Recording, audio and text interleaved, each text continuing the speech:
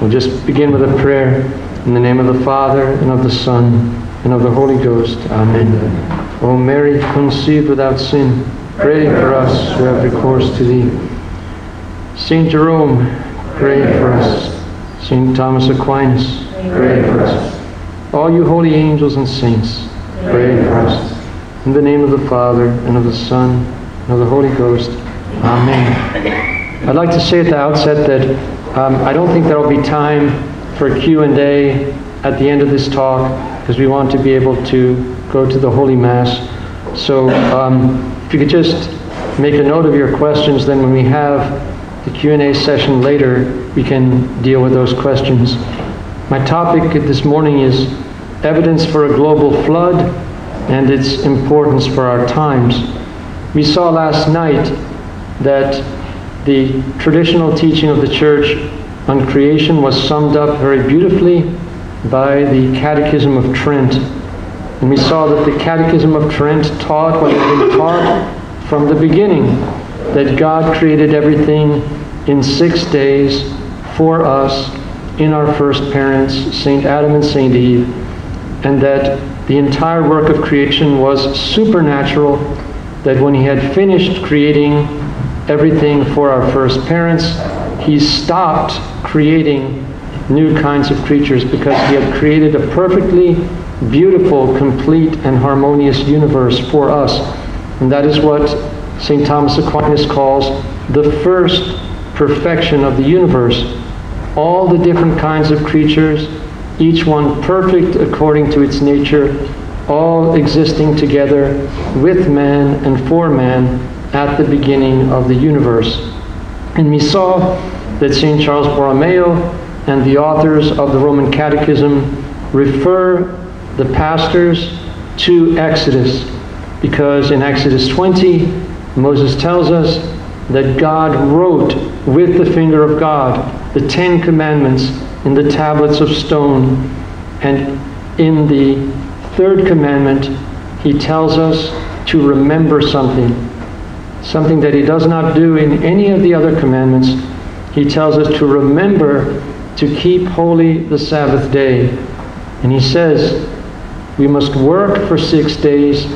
We must consecrate the 7th day to him, because he created all things in 6 days and consecrated the 7th day from the beginning of the world.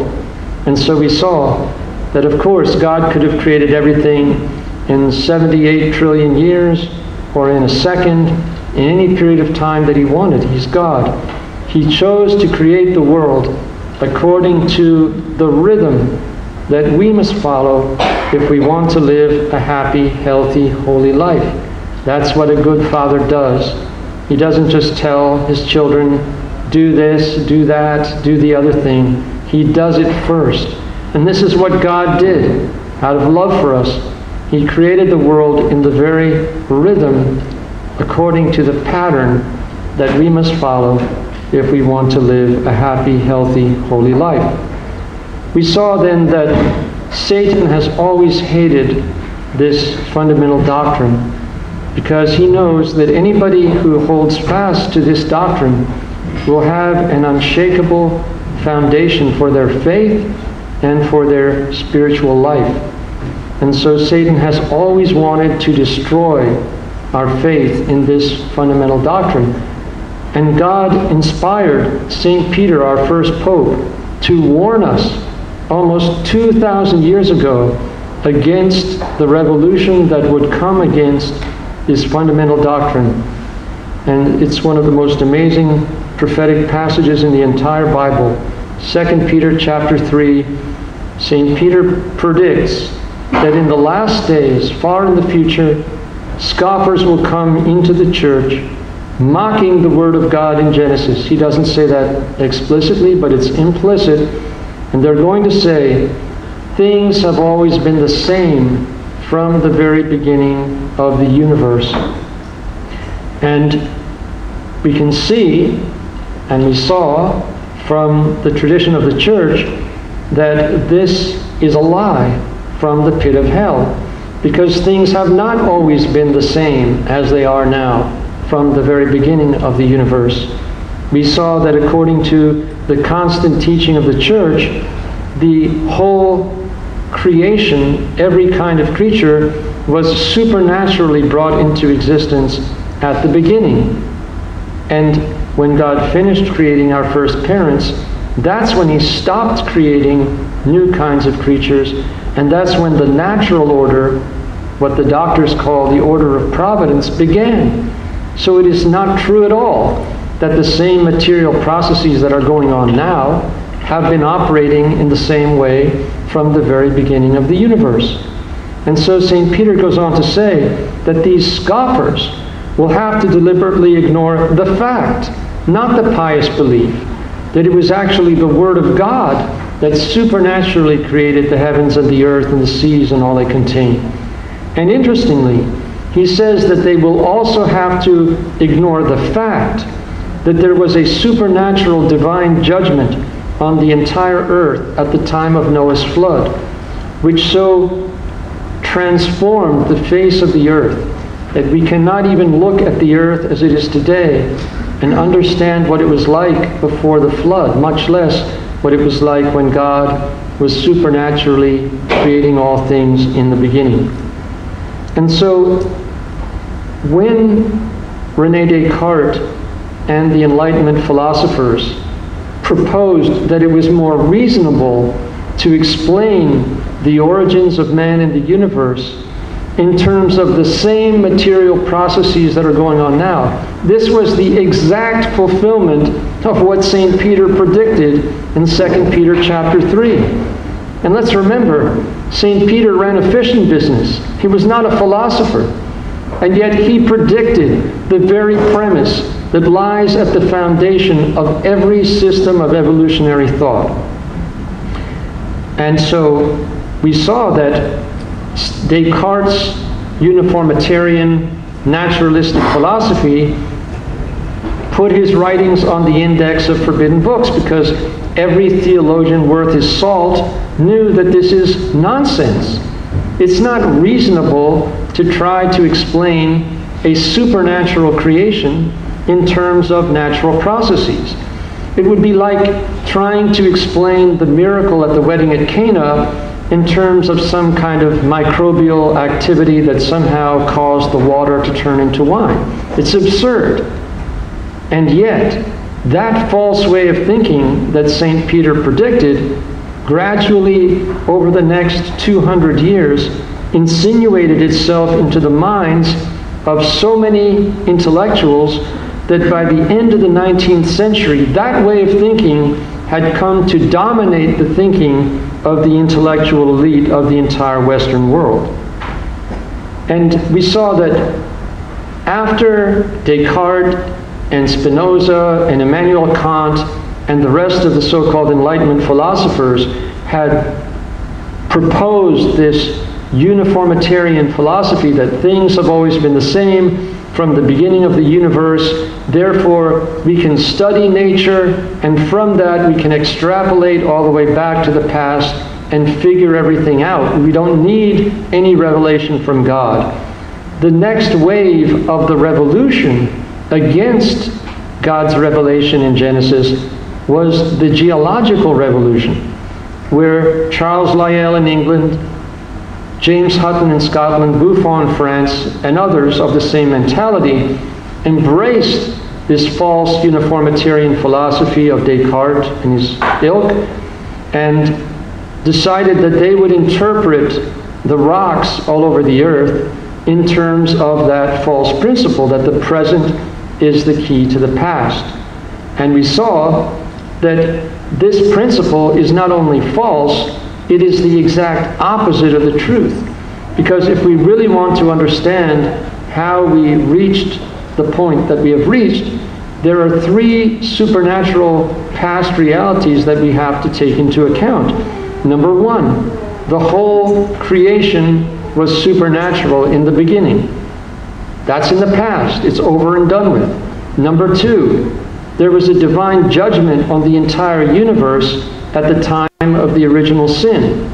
The whole universe was made subject to a bondage to decay. That's the teaching of Romans 8. because of the original sin that took place on this earth. That's in the past. Number 3, there was another divine judgment on the whole earth with Noah's flood. And that's in the past. So the reality is, if we want to understand the present, we need to understand the past. The past is the key to the present. But Satan and his minions duped some of the most intelligent people on earth into making something a principle for everything that they did that is not only false, but is the exact opposite of the truth. And so we saw that Lyle and Hutton and their disciples, having no facilities for doing real experimental research in the field of sedimentology as we have today, imagined that great bodies of water came over the land, sediment settled out of the rock, the sediment out of the water, the sediment hardened into rock, the waters withdrew, and then this happened over and over again over long eons of time. And if this is how sedimentary rocks formed in the real world, and it's not, we know that from real experimental research, then of course, when we look at the big sedimentary rock formations all over the earth, like the Grand Canyon, we can be sure that that part at the top formed very recently compared to the part at the bottom, which must have formed eons ago. And if that were true, and it isn't, then of course, the fossils in the rocks seem to tell the story of life developing from the fish to the amphibian to the reptile to the mammal, the bird, and the human, and that's how we get Darwin. So Darwin's speculation in biology is completely based on Lyle and Hutton's speculation in geology, which is totally based on the false philosophy of Descartes, which we saw he got from the spirit of truth, alias some demon from hell. It's a house of cards, and it is not an accurate understanding of the past at all. So, what we're going to do this morning is to see that there is actually overwhelming evidence, scientific evidence, for the global flood in the time of Noah. And before we do that, we should first acknowledge that there are theological arguments for a global flood that are sufficient to establish the truth. Number 1, our Lord Jesus Christ testified to the global extent of the flood. When he talks about his second coming, this is an event that will affect every single creature on earth when it happens. So what can he compare it to from the past? The global flood. Because Noah's flood affected every single creature on earth when it occurred. Number 2, all the church fathers testified to the global extent of the flood. Now, someone may say, well, the fathers' interpretation is speaking about something in Scripture that pertains to a doctrine of faith or morals. This is a scientific question. No, it was not for them. Because for them, the ark was a type of the church. And just as nobody was saved outside of the ark, so nobody is saved outside of the Catholic Church. So they did not regard Noah's flood as something that was just a scientific or natural science question. Number 3, there are different words in Hebrew and in Greek for floods. But there is only one word that is ever used in Hebrew or Greek for Noah's flood. And in Greek, it's the word cataclysmos, which is where we get our word in English, cataclysm. It's totally unique. It is never used for any kind of flood other than the global flood. So for example, when our Lord tells the parable about the man who built his house on sand and the flood came and washed his house away, he doesn't say cataclysmos. He uses another word for a flood.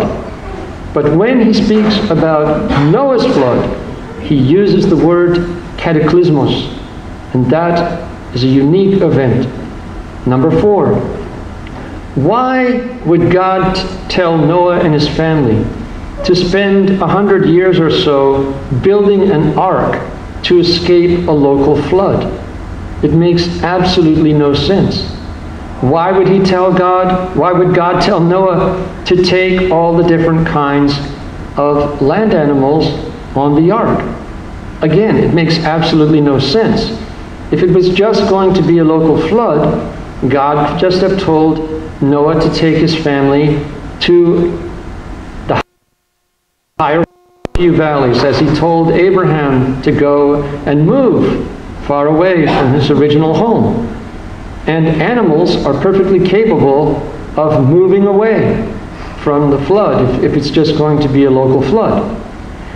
It's this kind of exegesis that makes our young people lose all respect for the Word of God and the tradition of the church, because they're not stupid.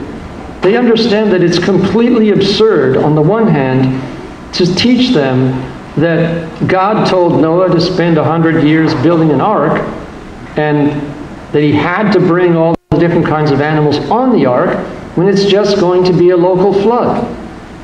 And finally, a local flood would make God a liar. Because when God made the rainbow covenant promise to Noah, what did he say? He said he would never again judge the earth by water as he had done in Noah's flood. But if Noah's flood was a local flood, then God lied. Because there have been all kinds of catastrophic floods that have taken the lives of countless hundreds of thousands of people down through the centuries.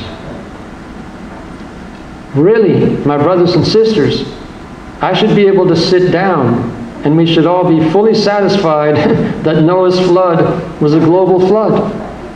But we have all been indoctrinated into thinking that it's imprimatur to the Word of God as understood in the church from the beginning. So we'll see, it does, even though it's not necessary. And we're only going to look at 6 bodies of evidence, but they're very powerful. Number 1, this isn't physical evidence, but it's something from outside of Scripture that is very powerful. That is, that there is eyewitness testimony to the global extent of the flood from all over the world. Number 2, we find marine fossils on top of the Earth's highest mountains all over the world.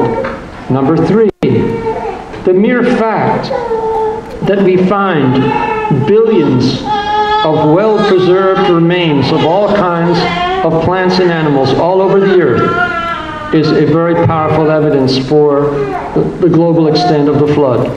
Number 4, we'll see that we find sedimentary layers that cover entire continents and extend to other continents.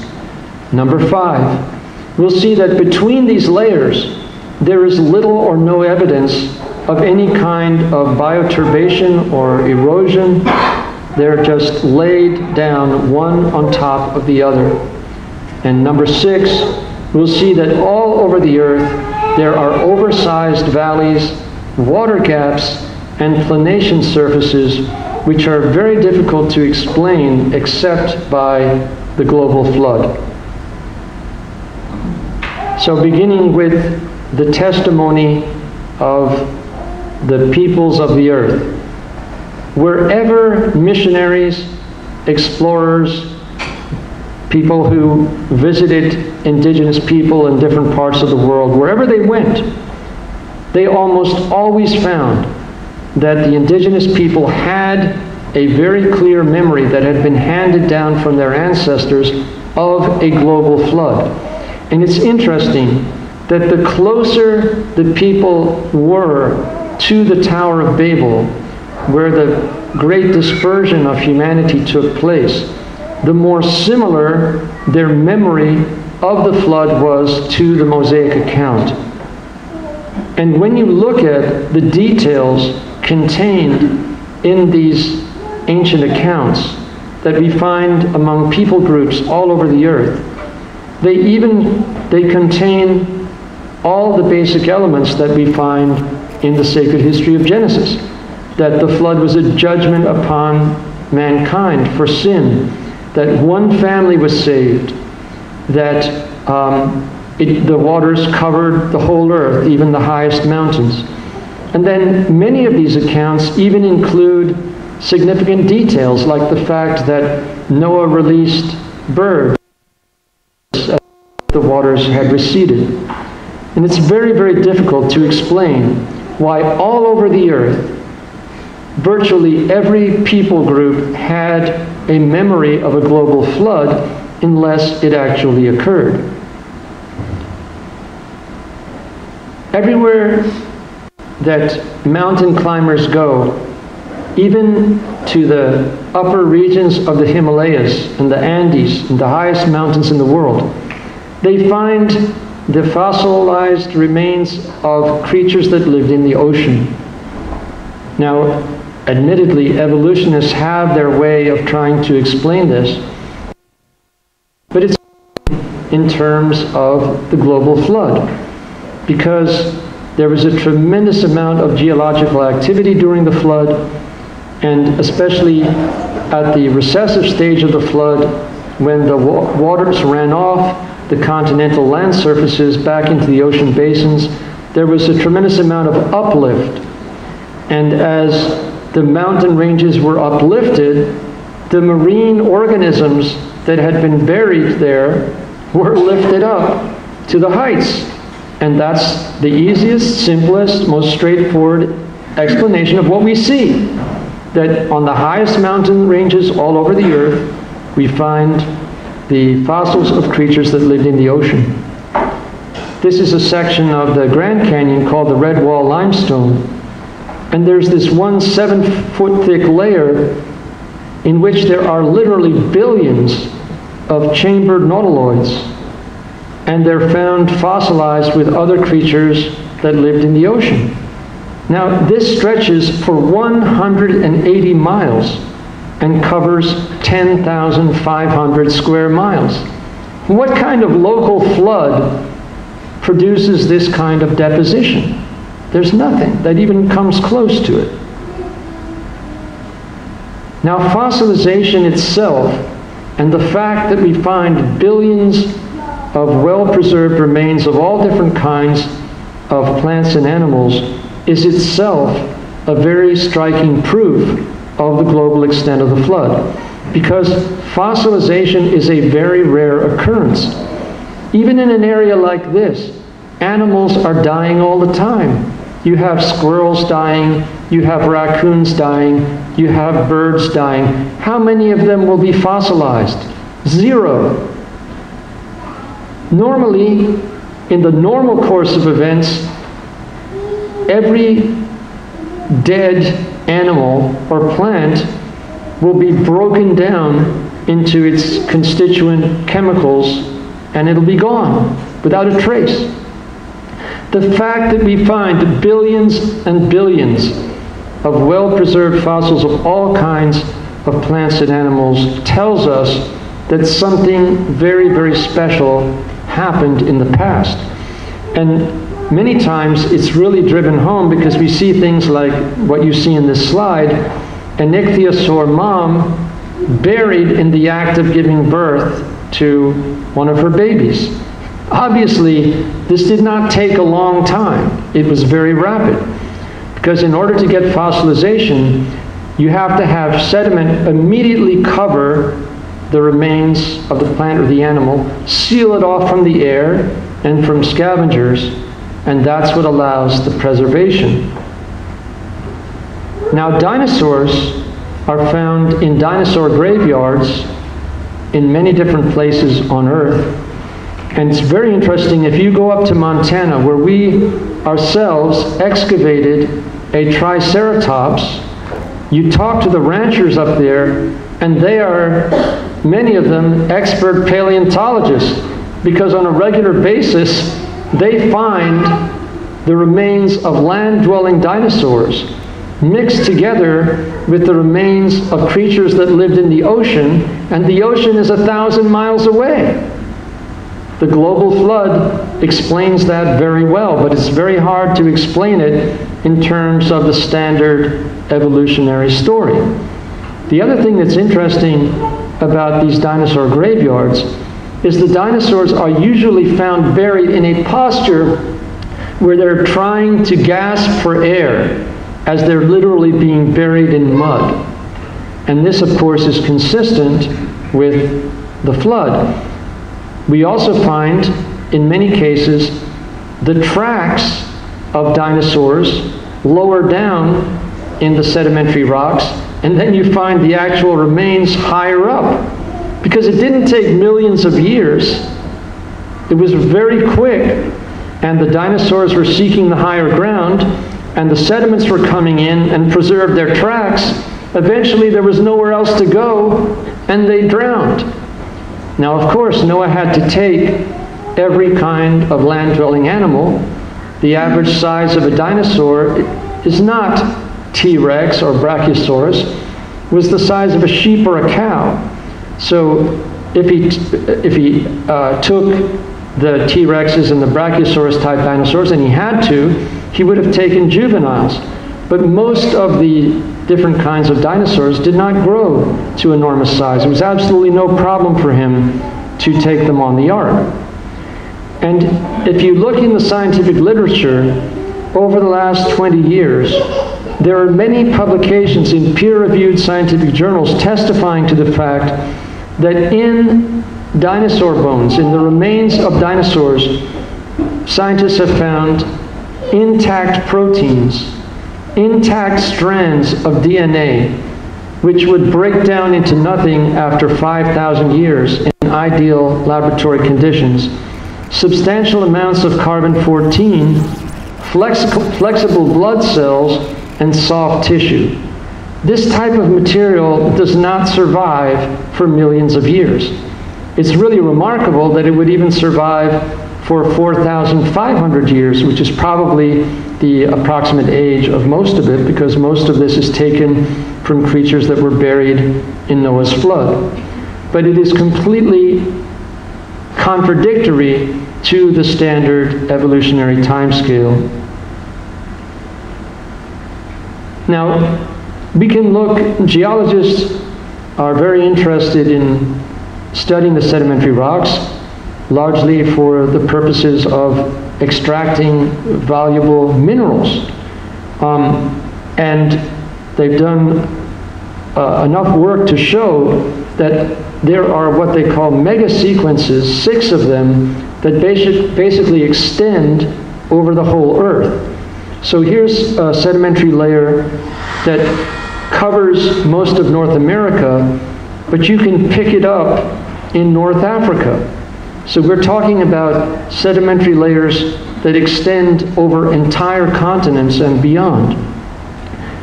The type of deposition that produced this is obviously nothing that we see in any kind of local flooding events. There you see the same layer that can be picked up in North Africa.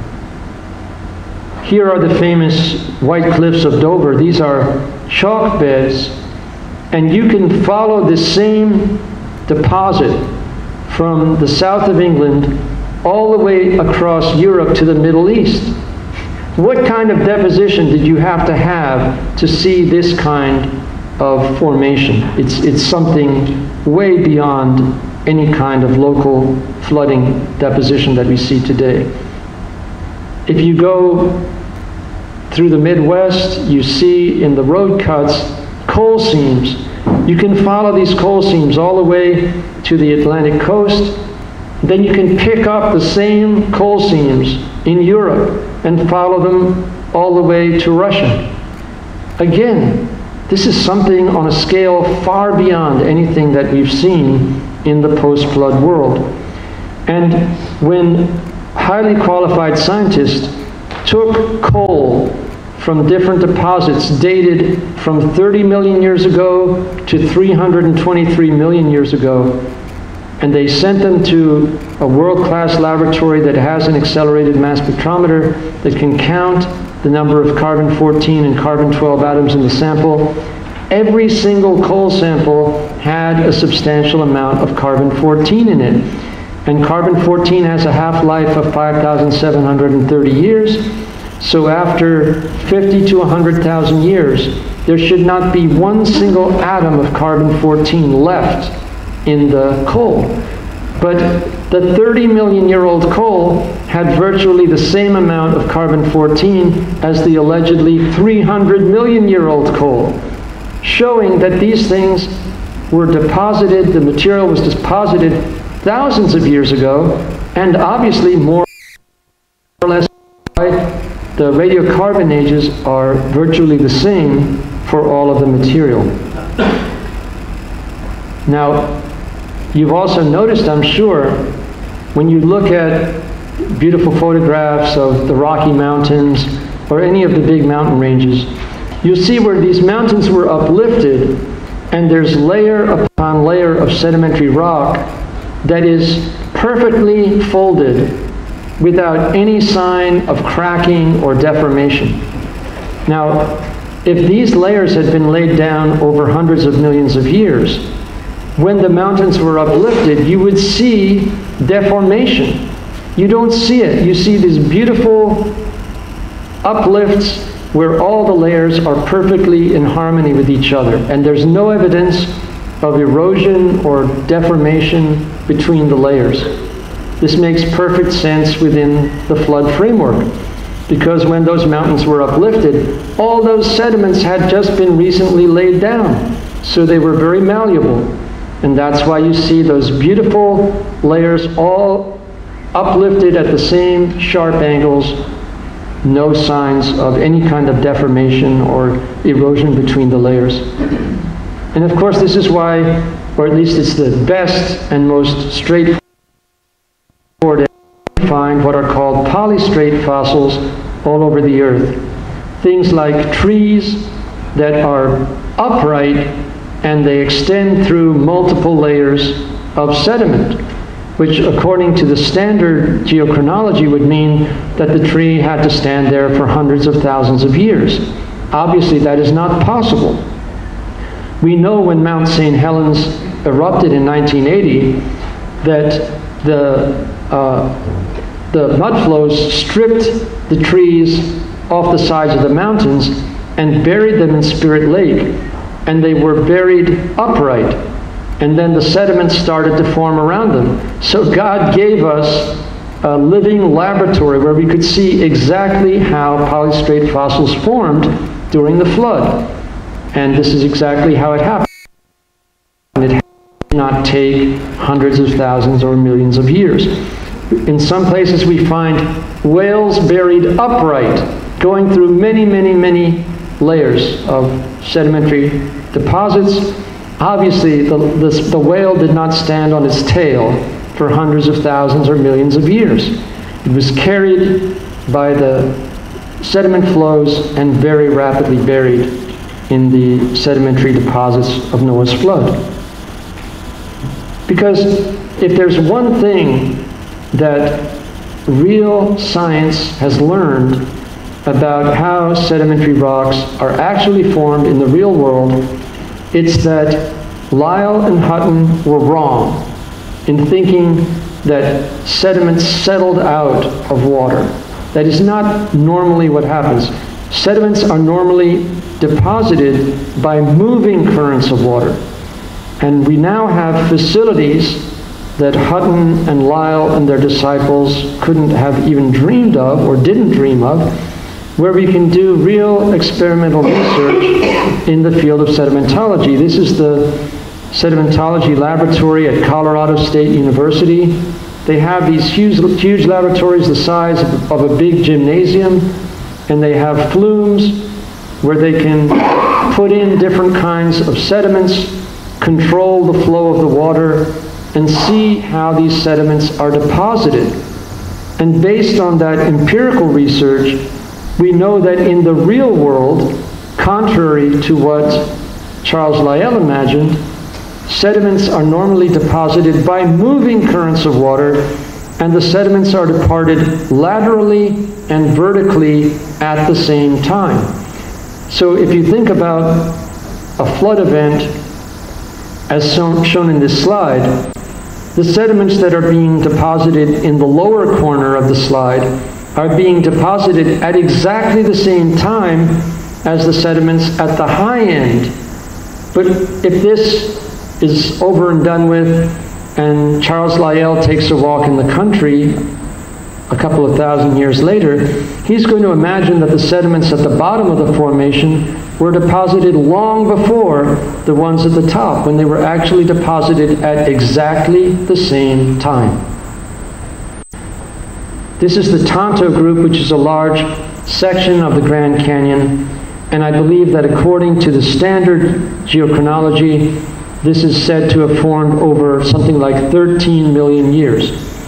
Well, one of the scientists that has worked with the Kobe Center from the beginning, with another PhD geologist, published in the leading geological journal of France an article in which they did an analysis of the Tonto Group, of this section of the Grand Canyon, in the light of actual sedimentological research, and they proved that from the analysis of the sediments, you could be certain that this entire formation was formed when an enormous body of water moved across the southwestern United States, depositing the sediments laterally and vertically at the same time.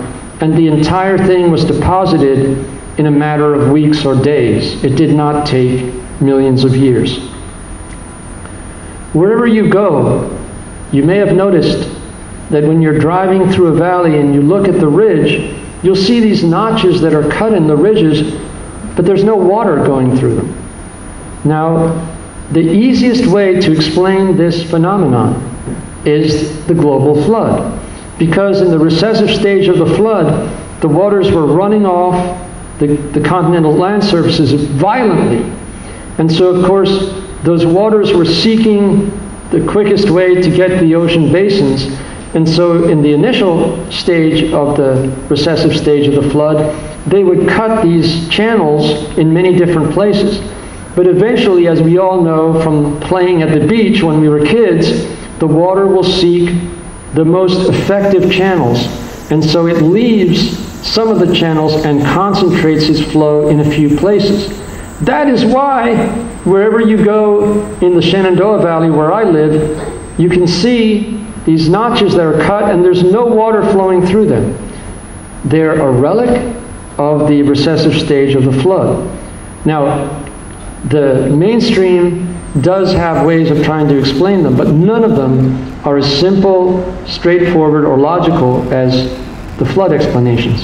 And here's an example of a water gap up in the north of where we live. The other thing that you probably noticed is that all over the world we have enormous valleys with little pencil rivers running through them.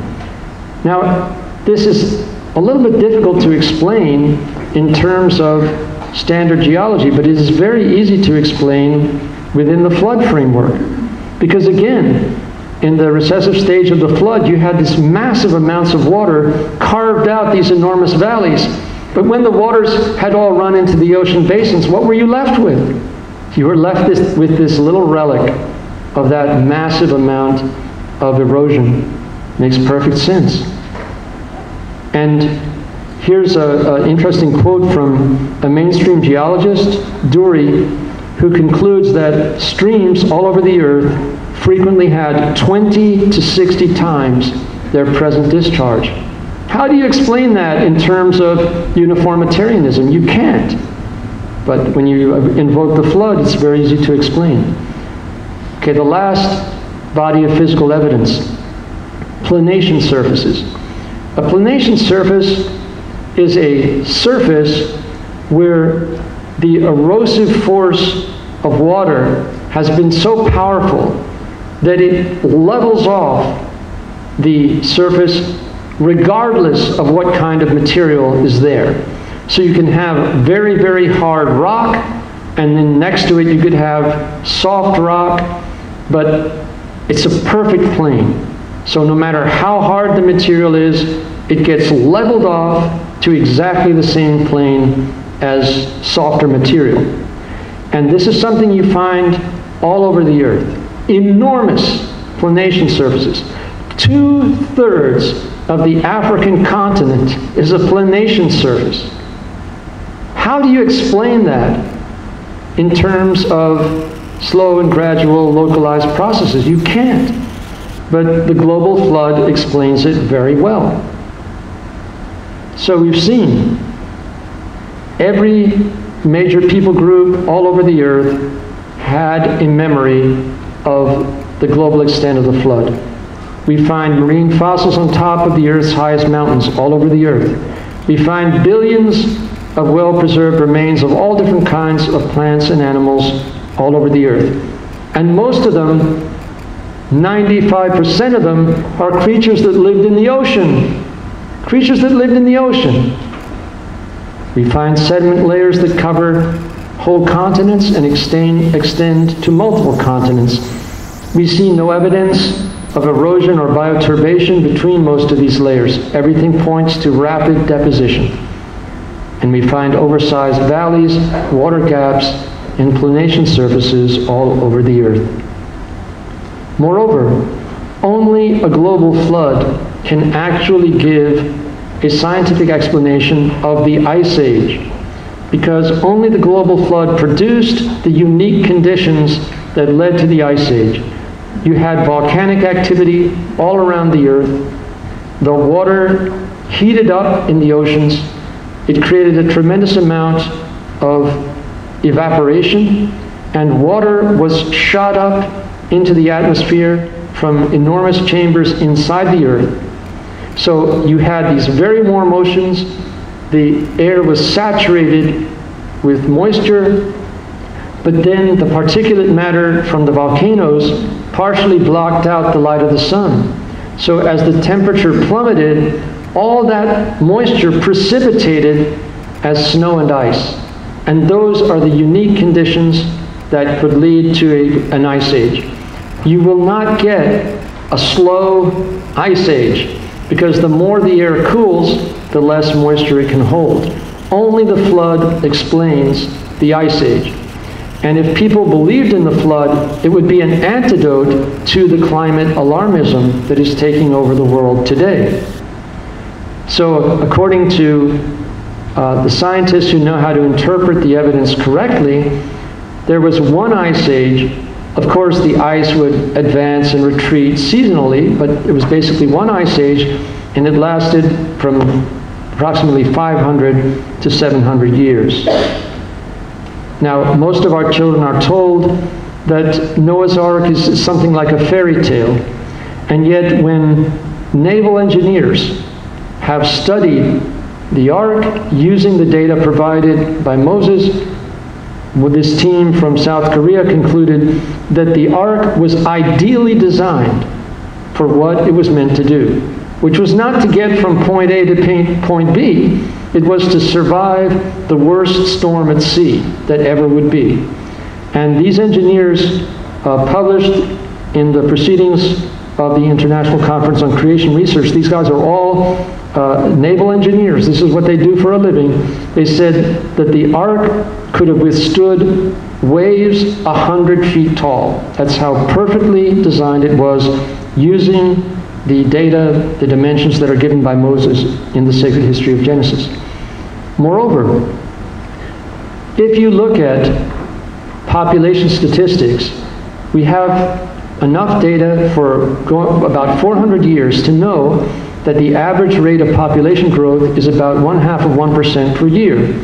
Now, if you start with 8 people from Noah's family 4,500 years ago, and you plug in this empirically derived rate of population growth, you get 6.5 billion people in 2000 AD, which is right on the money. It's exactly right. But if you take the evolutionists' data and you say, okay, well, let's just start with 2 people 500,000 years ago, you end up with a totally absurd number of humans after the amount of time that would elapse up until 2000 AD. So again, what we're told in the sacred history of Genesis makes perfect sense. So I need to wrap things up because I don't want to make us late for Holy Mass. Why is this so important? Well, number one, the global flood testifies to God's sovereignty over this world. Theistic evolution makes us think that God is very distant, very remote. He's not. He made everything for us. He's intimately involved with everything that happens here. And the flood testifies to the fact that when we cross a certain line, He will intervene. And that line is this: when the world becomes so corrupt that children no longer have a chance to grow to adulthood without being corrupted, that is when God draws the line, and He's done with it. And we are rapidly approaching that point again, and He's told us very clearly, if that happens, then He will supernaturally judge the world again, but it won't be with water. Number two, the global flood testifies to man's dominion over the whole creation. Today we have church leaders, many, making it seem as if the environment is more important than human beings. This is completely backwards. The flood testifies to the fact that God made us, for better or for worse, the masters of the stewards of all creation. The plants and animals didn't do anything to deserve to be destroyed in Noah's flood. But because we had dominion over them, they suffered the effect of our sin. Number three, the ark is a type of the church of our Lord Jesus Christ and of the Blessed Virgin Mary. She is the ark of the new covenant. And just as Noah and his family were saved because they got on the ark, today our Blessed Mother has told us very clearly, she is the ark of the new covenant. And if we want to be preserved from what is happening and what will continue probably to get worse, then we need to be consecrated to our Lord Jesus Christ through the Immaculate Heart of Mary. She is the ark of our times. And number four, the true reality of the global flood is a warning to our generation. If you are familiar with Blessed Elena Aiello, she was beatified by Pope Benedict XVI. She was a very holy foundress of a religious congregation dedicated to caring for orphans and the needy. And she was also a genuine mystic. And the Blessed Mother told her around 1960 that the world was in a worse condition than at the time of the flood. Now, to understand what that means, you have to go back to Genesis, where Moses tells us that before the flood, God saw that the wickedness of men was great on the earth, and that all the thought of their heart was bent upon evil at all times. And this is the only time she told us this. In Akita, Japan, the anniversary of the miracle of the sun, the year of Roe versus Wade, having wept 101 times, she told us if we don't repent, the Heavenly Father will send a punishment worse than the flood. Fire will fall from the sky. So what is the bottom line? There must be some false way of thinking that has entered into the very air that we breathe, so that even good people now are being led by that false way of thinking away from God and away from the truth. And I believe by the time the seminar is done, you will agree that evolutionism fits the bill. So we have the promise that in the end, Our Lady's Immaculate Heart will triumph. But we must then live our consecration to Jesus through Mary to help bring down the graces for that triumph and for that era of peace when we'll see the social reign of Christ our King and the end of the anti-culture of death. In the name of the Father, and of the Son, and of the Holy Ghost. Amen.